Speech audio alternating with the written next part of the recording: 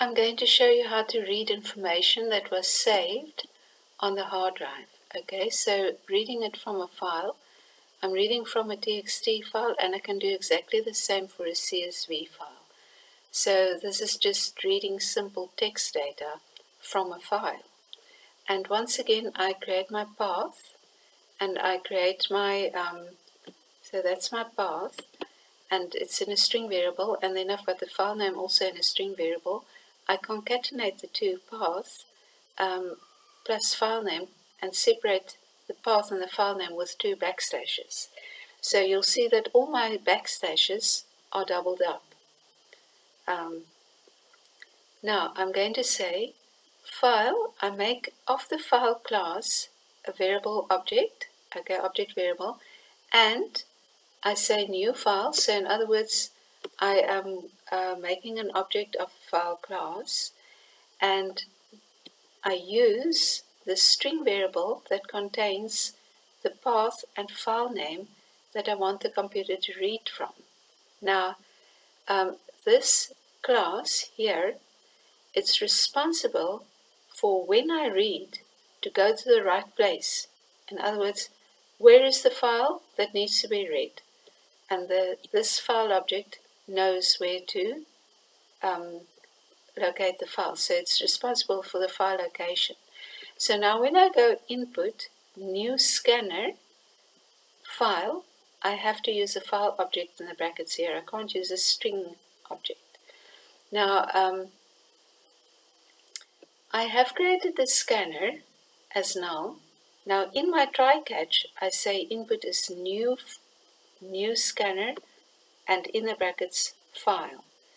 The reason why I create scanner input null at the top is because scanner has to be in the try catch, which is in a curly brackets, but I want to close when I've finished outside the curly brackets. Okay, well, I suppose you can, depending on what you were going to do with the file, I suppose you can do your close here as well, which means I could have done everything inside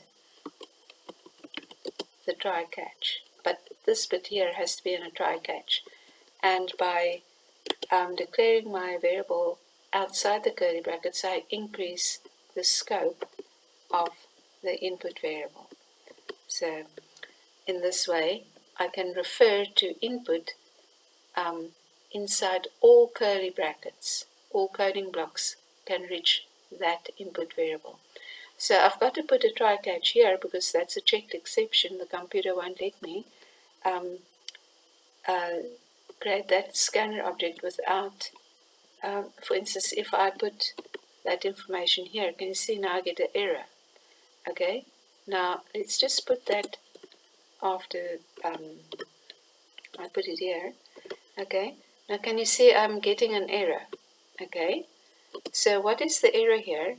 Can you see my computer tells me surround with a try catch.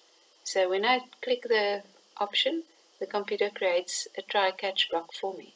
So so it's a checked exception. I can't use the scanner if I read from a file without that try and catch.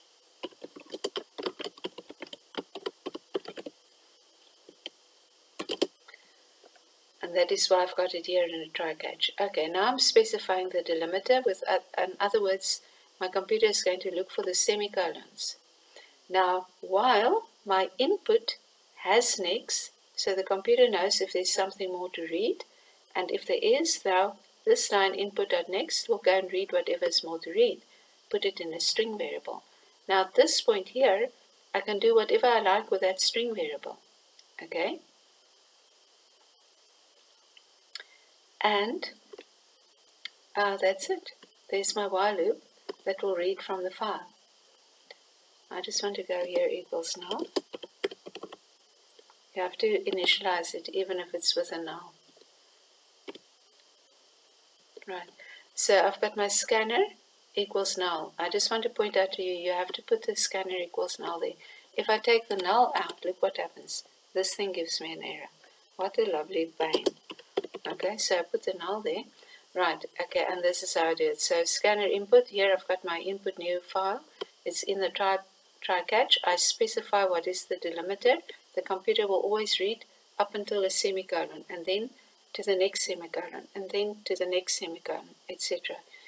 While input.hasNext, hasNext will tell me if there's something more to read, and if there is, it goes and reads it, put it in a string variable, and here I can do whatever I need to with that string variable.